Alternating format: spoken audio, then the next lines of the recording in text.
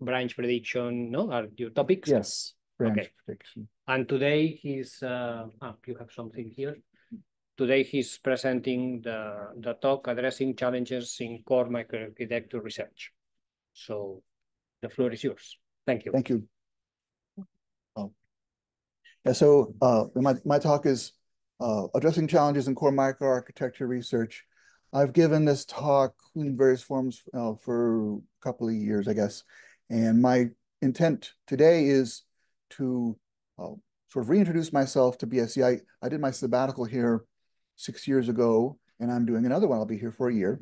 And for you to maybe many of you weren't here with the last time I was here, and I've done some more things since the last time I was here, so I'll talk about some of those things. I really like microarchitecture research. That's how we implement an instruction set architecture.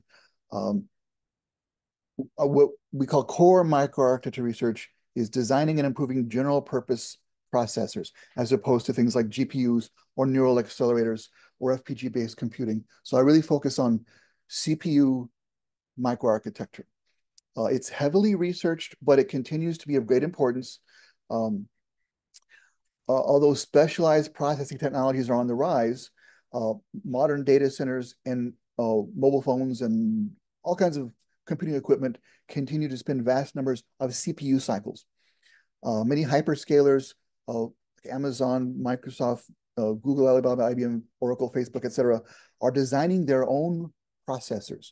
So you see ads for jobs on different places, and this company or that company is looking for CPU microarchitects, and it's many of these companies, small companies, big companies, designing their own microprocessors, and they really need people to help them design it. And I educate those people, some of those people, and so do you, and some of you are those people. So, this is a typical graph that every computer architecture talk has to have that says frequency scaling is over. We can't get the gains we have in the past by continuing to exploit aspects of Moore's law. Moore's law continues to give us more transistors, but no more power advantages. We have to be very intelligent about how we use the extra real estate. And it's not clear Moore's law will actually continue. Single thread performance determines response time in cloud, mobile, desktop, other applications. So it's very important. And improvements in that kind of performance are up to core microarchitecture. We can't depend on technology giving us these improvements. We have to do it ourselves by designing more clever algorithms to manage the processor. This is a little cartoon I made that I show as often as I can because it took me a long time to make, and I try to get as much as I can out of it. It just sort of shows the standard model of out-of-order execution. Instructions are fetched in order, executed out of order using something like Thomas Sewell's algorithm, retired in order, and instructions per cycle is the metric, higher is better. And my research lately has tended to focus on the front end that fetches instructions. It's critical to performance. We have to get these instructions into the processor, the right instructions into the processor, so that they can be worked on with the vast execution resources we have. But this front end is kind of a bottleneck. Modern workloads require innovative approaches. There are growing instruction footprints. The size of programs that we want to run are growing more and more. Massive amounts of data are being brought into the processor, so the size of data footprints are growing. Modern programming languages have large overheads, and programmers these days tend not to program for performance. They tend to program for their own their own productivity at the expense of worrying about where performance is going to come from. So it is up to programming language designers as well as microarchitects to extract performance from these poorly written pieces of code. The work is hard in microarchitecture. Most of the low-hanging fruit has been picked long ago. Industry agrees that much more focus is needed on microarchitecture research. Intel, for example, has redoubled its efforts in exploring microarchitecture as AMD and Apple eat their lunch. Take big piles of money away from Intel. There have been a number of papers that have come out that show that the pressure is increasing on front-end structures, things like branch predictor, instruction cache, instruction prefetcher, BTB, and so forth. The rate of instructions, the rate of growth of instructions has been 20 or 30% per year. The instruction footprint has grown and grown and grown as software systems become larger, more complex, more software libraries, less efficient programming languages for the sake of productivity and so forth. You can't really read this, but the point from these slides is that both AMD and ARM have focused a lot on their front ends, and these slides are from presentations that those companies have given talking about the innovations that they've done in front-end microarchitecture. And what they're really doing is trying to optimize single-thread performance by making a much more robust front end. And there's another slide from Intel. It seems like I'm belaboring it. Front-end microarchitecture is important. There's another slide. I particularly love this slide. This slide was designed by Debbie Marr. She was a chief architect at Intel. Now she's gone off to lead a startup, and we're excited to see what comes out of that effort. This was from her keynote at last year's Micro conference. And I was very pleased to see that the first thing she put on her slide was branch prediction. She believes, and a lot of folks at Intel believe, much more research needs to be done in core microarchitecture. She asks, what happened to general purpose computing research, where lots of ideas are needed on bringing on crazy ideas. A lot of folks in architecture have moved to more niche areas of research and sort of abandoned core microarchitecture research, I think, because it's hard and the other things are less hard. But we sometimes need to do hard things to make progress. So as a motivating example, and also just because I like it, I'll talk about branch prediction and modern challenges for branch prediction. I'll explain what branch prediction is. I think many of you probably already know what branch prediction is. I'll show the impact of mispredicted branches, and then we'll talk about some research related to branch prediction. Branches are problem instructions. The next instruction to fetch is not known until the branch is executed. You're going along, and then you see conditional branch, jump if greater than or equal to. We don't know what's the next instruction to fetch after that. So if I have a pipeline processor trying to execute many instructions in parallel, and I get to one of these roadblocks, I'll just stop. Well, in a naive model, we just stop and don't know what to do next, and that really kills the parallelism. Branch prediction enables speculative fetching and execution beyond branches. That's where we seed a branch and then predict this branch will go here or go there, or just continue going straight, and believe that prediction, go down that path, and speculatively fetch and execute instructions. And that's been a great thing, but unfortunately, branch predictors can be wrong. This little cartoon shows the impact of mispredicted branches. So the pink branches are mispredicted, misspeculated instructions brought in after a mispredicted branch, and eventually, let's see, I can run that again. All the mispredicted branches have to be, all the misspeculated instructions have to be thrown away and fetch redirected to the right path, and that costs a lot of time and energy. If you have say a branch misprediction and the misprediction isn't uncovered for many cycles, maybe it's due to a comparison to a value that was a miss in the last level cache, right? So it took a couple of hundred cycles to bring the value in, but in the meantime, we speculated on the value, and then once we had the value, it turns out, nope, we got it wrong. The comparison was wrong. All of the instructions we brought in on that wrong path are thrown away, and we start over down the right path. We wasted hundreds and hundreds of instructions and scores of cycles.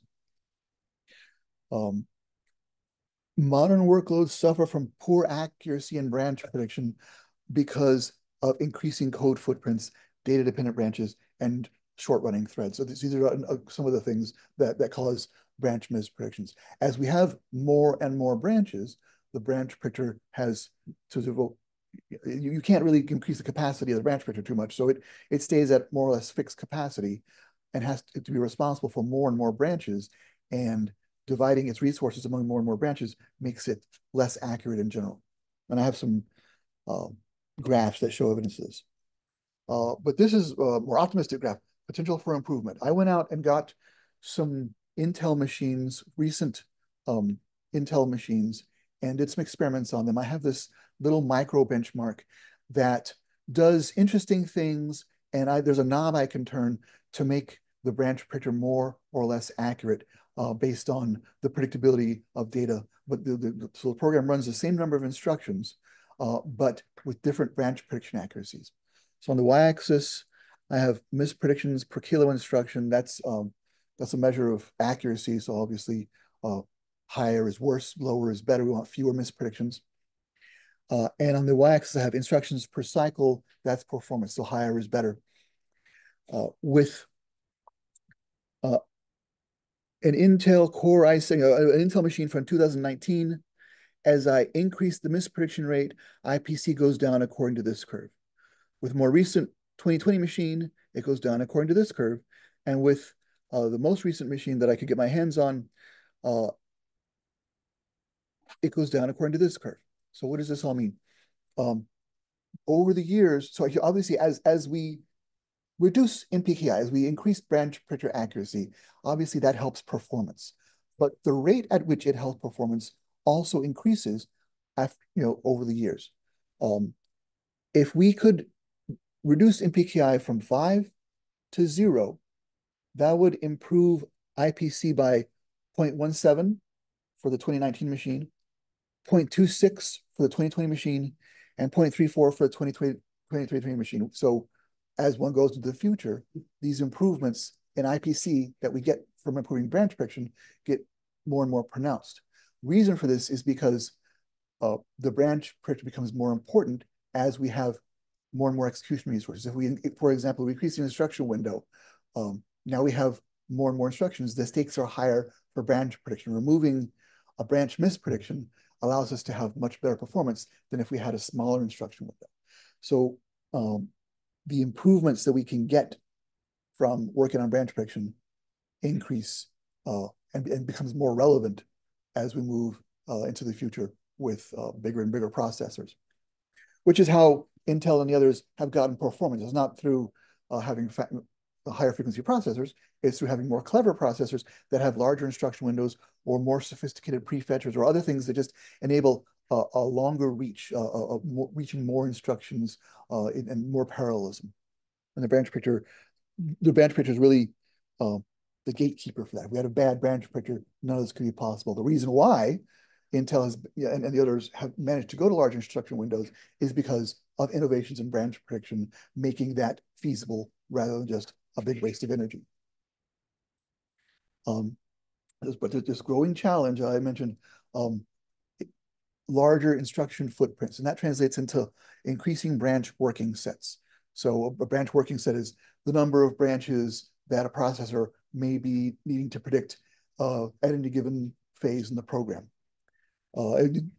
More specifically, you can define it as the number of static branches accounting for 95% of the dynamic branches. So the important branches in the program that tend to come up a lot. Working set sizes have increased greatly. So this graph shows benchmark suites that have been important to academia and industry over the years, starting in 2000 and up to 2022, and the trend continues today. The average working set size in each of these benchmark suites has been increasing every year, and note this is a log scale. So working set sizes today are maybe hundreds of times bigger than working set sizes from 25 years ago, meaning that the pressure on the branch predictor has increased a lot. Now this, I need to redraw this, but this shows the impact of increased working set size. As we increase the working set size and we look at the average misprediction rate for branch predictors, it goes up. So don't, this part over here is just some outliers where we didn't really have that many workloads with such huge working sets. But from here to here, what we're looking at is increasing the working set size of a benchmark decreases the accuracy of the predictor, increases the mispredictions of a branch predictor. And it's not just that it makes the branch predictor worse. These red and blue lines are the state-of-the-art branch predictors. And this green line is a branch predictor that was state-of-the-art like 25 years ago, 25 years ago. And as we increase the working set size, the accuracy of the modern branch predictors starts getting much worse to the point where it's not that competitive with the much older branch predictor. So we need innovation. We need something to figure out to get back that accuracy. And the same thing is true with all front-end structures like branch target buffer, instruction cache, instruction TLB, mu-op cache, if you know what that is. But branch prediction is kind of special because these other structures can be scaled with hierarchy. You can have a second level BTB, second level instruction cache, if you like, cache instructions in the L2 cache. Branch predictors are really hard to make hierarchical. It's hard to know what to cache. People are working on this, but it's not at all clear what the solution is. There's another graph that it shows more or less the same thing, that it shows the average percent reduction in misses for workloads with a working set size of whatever the x-axis value is. And it's the percent reduction in mispredictions that the new predictors get you over the old predictor. And as you can see, as working set size increases, the advantage of the new predictor over the old predictor goes down a lot. With small working sets, the new predictors can be 60% better than the old predictor. With large working sets, it's maybe 20% better than the old predictor. Challenges are so the large working set size is that's a big challenge. Other things like data dependent branches. Programs have data. There's always had data, but these days there are applications that are the control flow is very dependent on the data, like graph processing applications. The same code goes over multiple different parts of a graph and with very distinct control flow patterns. And that's hard for branch predictors to figure out. Short threads, right? That's also really hard. There's these so-called microservices or serverless computing where you have these really short threads, and it takes a long time for these cool branch predictors to warm up. And by the time they're warmed up, the thread is over. And so you spend a lot of time with cold misses and compulsory misses. So how do we build a branch predictor that solves all this? And I have some ideas about that we'll talk about. A little bit more about me. My goal for 25 years now has been to make computing go faster. My shtick, the thing that I do is apply techniques from other areas of computer science to core microarchitecture. For example, machine learning and also circuit complexity. I pioneered the use of machine learning in architecture. I wrote this with colleagues. I wrote this book on it that you could go read, and it's got a lot of stuff about applying AI to computer architecture. I have had a big impact on academia as well as industry. I've gotten some awards. I'm an IEEE fellow. I got the Bob Rao Award a couple of years ago for my contributions. These are things that happened since my last sabbatical at BSc. I got the IEEE fellow, the Bob Rao Award, the HPCA Test of Time Award. I'll describe our work in micro that got the best paper award on branch prediction. And I'm in the ISCA Micro HPC Halls of Fame. I also have been doing a lot of service. I have a problem saying no to things, but I ended up getting elected the chair of the IEEE Computer Society Technical Committee on Computer Architecture, or TCCA. We manage many computer architecture conferences, including ISCA and HPCA and ISWIC and ISPAS and PACT and these other ones. We sponsor 100% HPCA, 50% ISCA, and 100% a couple of other conferences, FCCM, the FPGA conference. I'm the co-chair of the ISCA steering committee. So I and my other co-chair manage how ISCA is run, and we choose the program chairs and we vet the program committees and stuff like that. I'm the vice chair of SIG Micro, which is the ACM uh, special interest group that manages the micro conference as well as many other conferences, a Computing Frontiers conference. And this year I am the program co-chair of Micro. So in a couple of months, I'll be flying off to Austin to go see the Micro conference, and many of you will be there too, or you'll get some kind of exposure to the Micro conference. And we have a great program in Austin, and I hope to see people there, and that'll be fun. And I collaborate broadly across many universities. There's people in this room who have collaborated with me, and there's a lot of other people who collaborate with me. And a lot of this work that I'll talk about is made possible by my colleagues, my student collaborators. There's some pictures of, but Leif didn't provide me a picture, so I know what he looks like, but you don't know what he looks like. But the other ones have contributed to some of the research that I'll talk about in this talk, but I have a lot of other folks I've worked with too, and faculty who I work with. Tanvir, when I made this slide, he was a student, and now he's a faculty at Columbia. He's not my student, he's a student, but I worked with him. All right. So some examples of things I study, and one of the reasons I'm giving this talk is because I want people to know what I like to study in case they would like to talk to me about what they're studying and see how it might align and how we might possibly collaborate. I'm really interested in instruction fetch and front end. I do a lot of work on branch prediction, conditional branch prediction, indirect branch prediction, BTB management. That's these days becoming very important, and I've done work on that. We're continuing to do work on that. Instruction cache management, replacement, and prefetching. So I have a student right now working on instruction prefetching, data cache replacement or data cache management. So I've done a lot of work in data cache replacement policy, and I'll talk about that in a little bit. Prefetching, so prefetching for data caches. I did a little work on compression for data caches, and this stuff with Mark and off-chip location, where we try to predict where it's kind of like prefetching. It's another aspect to memory management that can bring us performance and good energy savings. Accelerating address translation. Another thing I've worked on is accelerating address translation, and with folks at BSC and some folks at Texas A&M.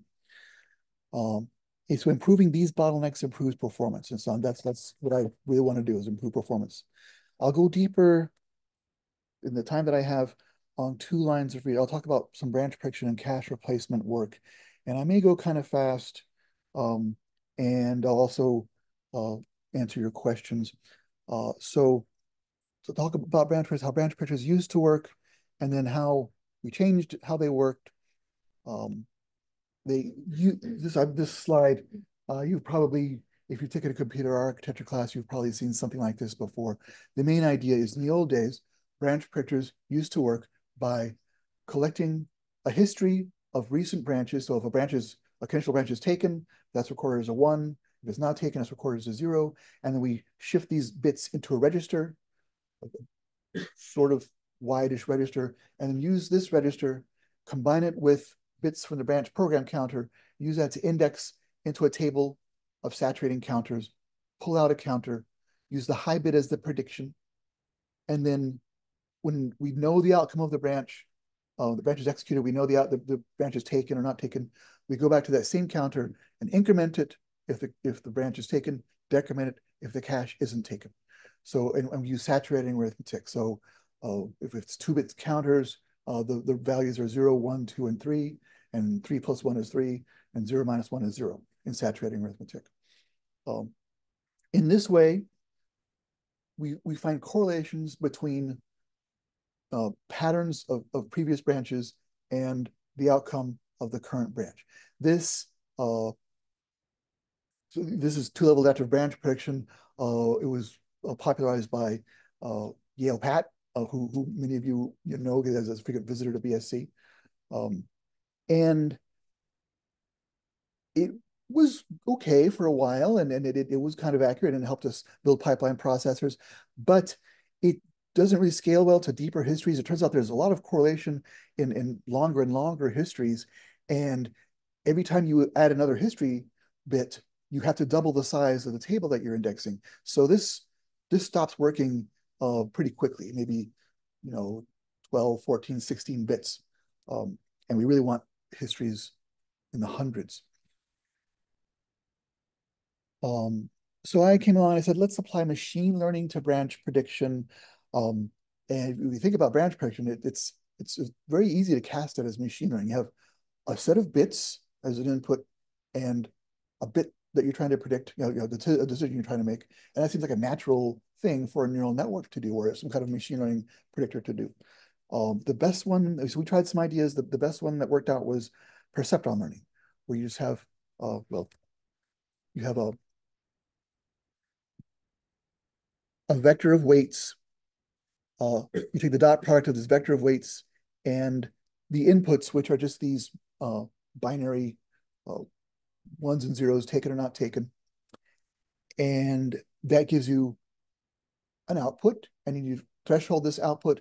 If the output is above threshold, predict taken. If it's below the threshold, predict not taken. And then we use perceptron learning to update the weights whenever either we have a misprediction or we have a prediction that doesn't have high enough confidence. So that's really how that was the first predictor that we proposed that used machine learning to do branch prediction.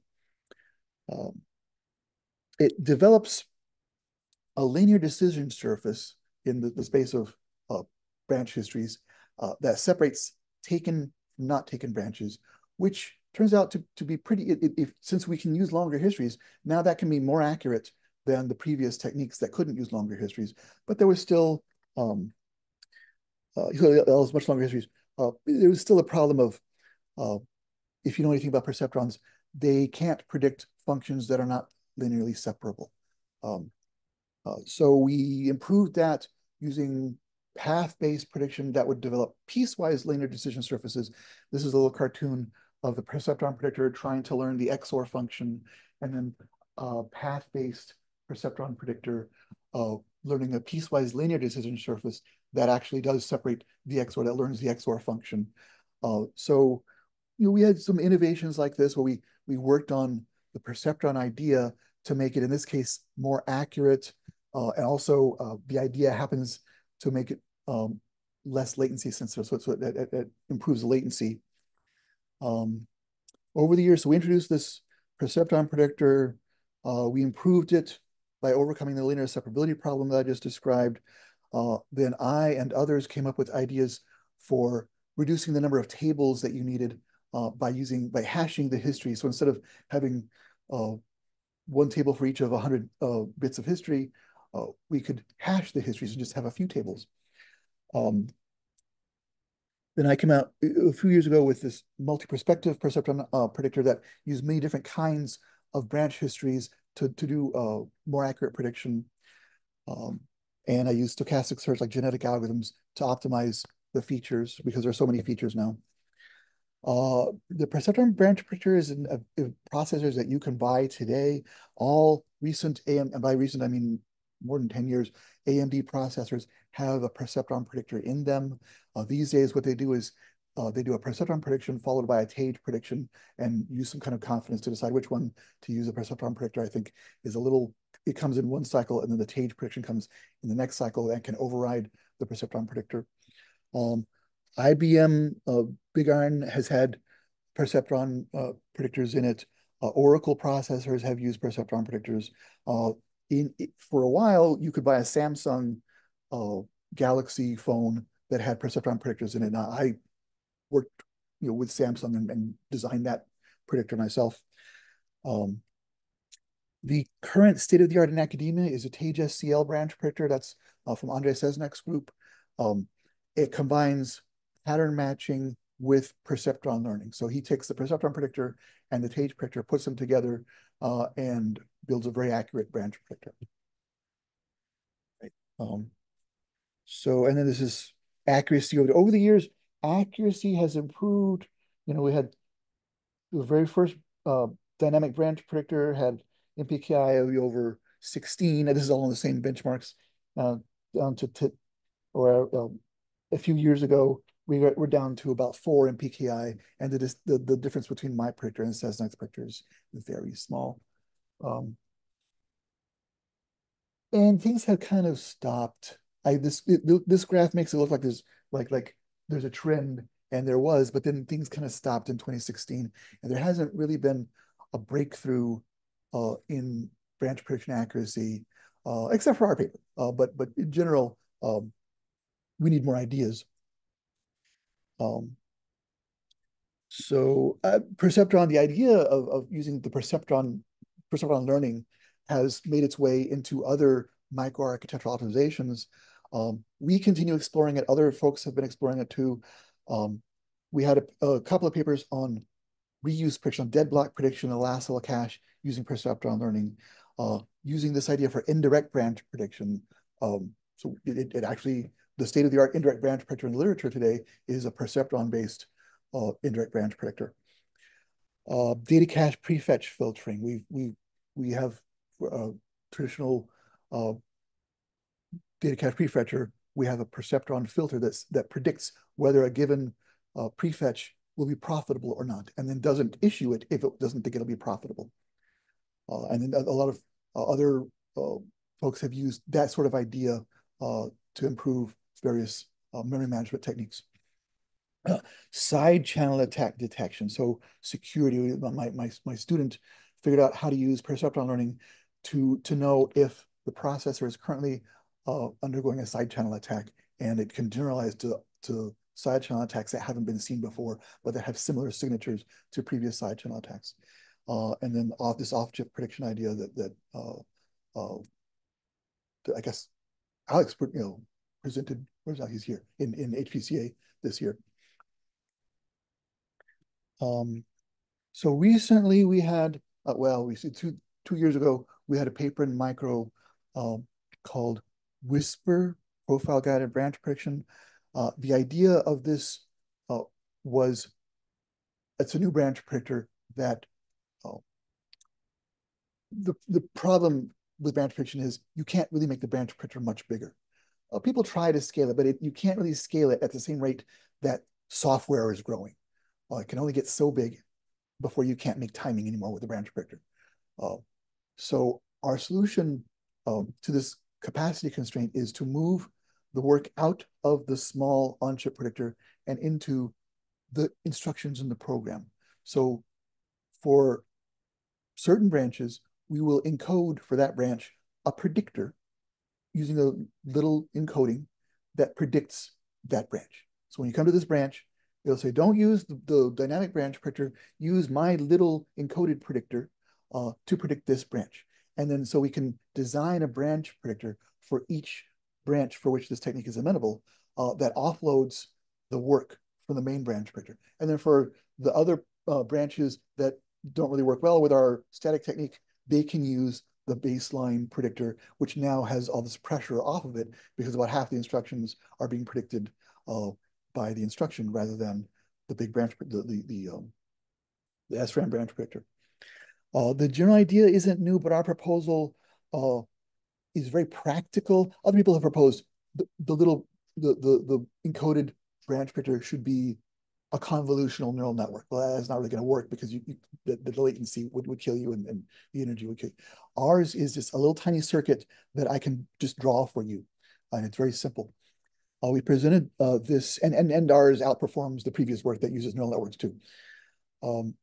We presented this at Micro a couple of years ago, got the best paper award, and interest from industry. Downside of it is that you have to do profile guided optimization. You have to profile the program and figure out what these little encoded predictors will be, and that means you have to change the tools, the tool chain, change the ISA, and make the programmer do profiling. We're trying to figure out how to do the same sort of thing hidden from the programmer, and that is something I want to work on. So that's branch prediction. We've also recently done some work on cache management, and my cartoon again that shows loads and stores or other problem instructions. They, here it's just waiting, at the head of the reorder buffer for this load to come back from the cache, and the reorder buffer is full of these instructions that can't make progress. And some of them are completed, some of them need their operands, but they can't make progress until the reorder buffer has more space because of this last little cache missing load. Out of order execution can mitigate small delays in the L1 cache miss latency, but these days there are just a lot of last little cache misses. How do we mitigate them? So there's two key ideas that folks have been working on for many years: improve cache replacement policy and improve prefetching. Cache replacement, figure out which block to replace, and hopefully it is a block that you won't be needing again soon. And prefetching is predict which blocks will be used again soon, bring them into the cache, and so that by the time they're demanded, they're already there, and then there's no latency. And so these are simple ideas, and people have spent a lot of time working. I spent a lot of time working on them, trying to make them better. So this is a little cartoon I worked a long time on, but I think I will not belabor it because I want to get onto other things. But it shows the idea of least recently used cache replacement. Replace the thing that was least recently used on the theory that it will be used furthest in the future, if at all, which is sort of that's what you want to do. You want to do the least harm when replacing a cache block, and that means choosing the block that has the least impact, the block furthest in the future that may not even be used at all. So I've done a lot of this work on cache management, replacement especially.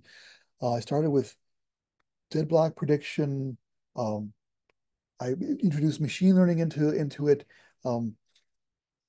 Industry turns out to be reluctant to implement some of the work that I've done, some of the work that others do. So my advisor, Calvin Lin, he didn't do anything with cache replacement until years after I graduated, but he started getting interested in it, and his group has also done a lot of work. Their most recent work was in HPC a couple of years ago. It's called Mockingjay. It's this really sophisticated cache replacement policy that has really, really good accuracy, really, really low miss rates. And there's been a lot of work like this. It's very complicated. The people propose things like neural networks and using features from the front end and mimicking Bellidy's algorithm, the optimal algorithm, by having all kinds of complicated hardware structures. And when industry looks at these things, they say, this is too complex. We're not going to do that. A great example that I give is all of our academic work on dead block prediction is based on using the program counter to characterize a block as dead or not dead. Right? So will a block be used again? Well, which instruction recently accessed that block? It turns out that which instruction accessed that block is highly correlated to whether that block will be used again. And if we can predict that based on control flow, then we can say this block, based on the behavior of the program, probably won't be used again in a while. It's safe to replace this block or prefetch into this block. And that's great. But it turns out you can't really use that in real processors. Which instruction accessed a block, that isn't available to the last level cache. You have to make a channel from the front end to the last level cache to make that information available. And I have sat with many chief architects of processors, and they don't want to do that. It's hard. First of all, it's a new thing they have to do they didn't have to do before, but it requires the front end team to communicate with the cache people and also some other coordination and more weekly meetings and more personalities. And well, I'm being recorded. I don't want to get into insulting anybody, but sometimes people have egos, and then that can prevent them from making progress. And the more people you have working on something, the harder it is to make progress. So the social reason that never occurred to me, that's a big reason why a lot of the research we do won't happen in industry, because they're looking for things that have more, I guess I would call it social locality, right? Where the work can be done within this team. In the front end team, at places where I've worked or consulted, there is tons of innovation within the team. Crazy branch prediction ideas that you never see in the literature, but they're trying them out.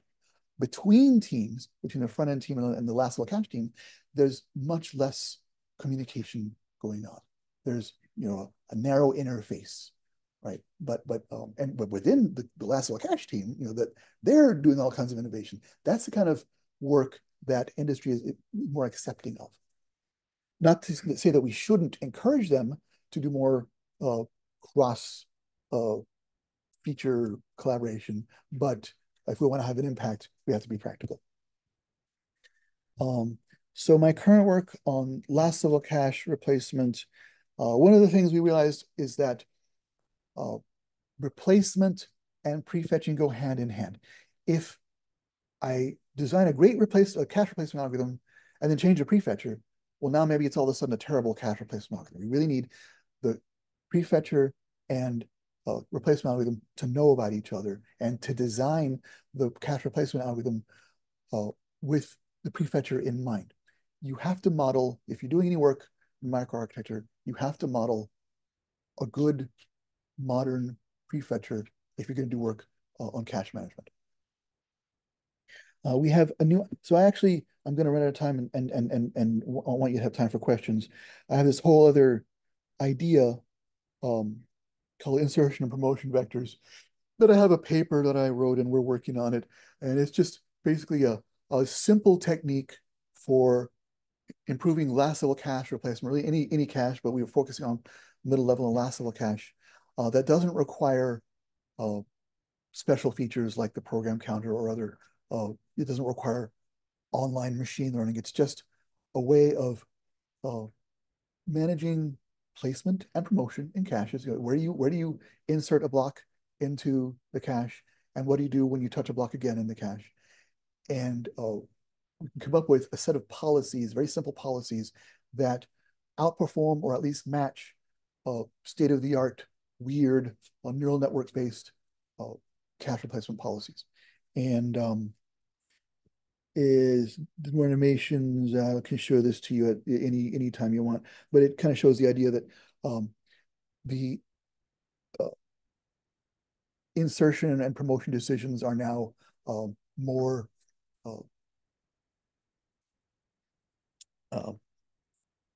they reduce the number of deadlocks in cache. So here we have LRU replacement. It's got a lot of deadlocks.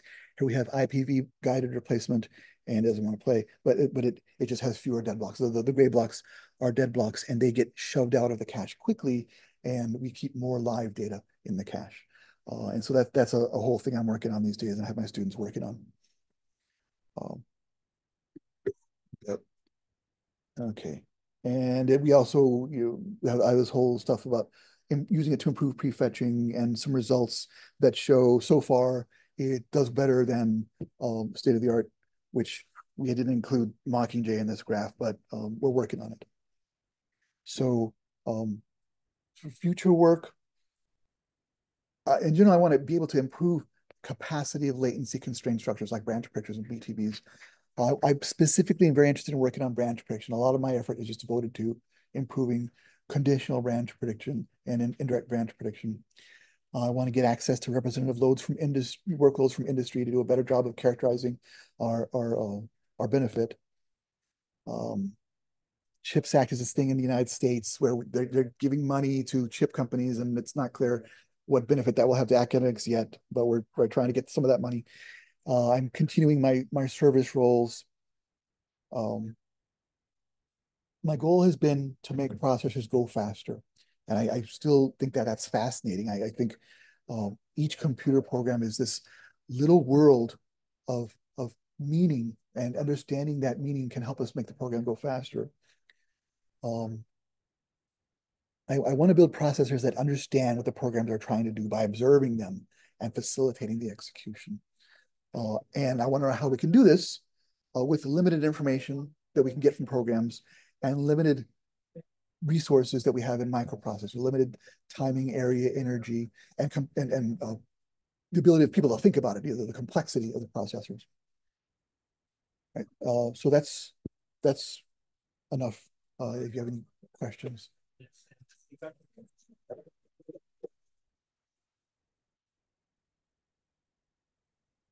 Any questions from the audience?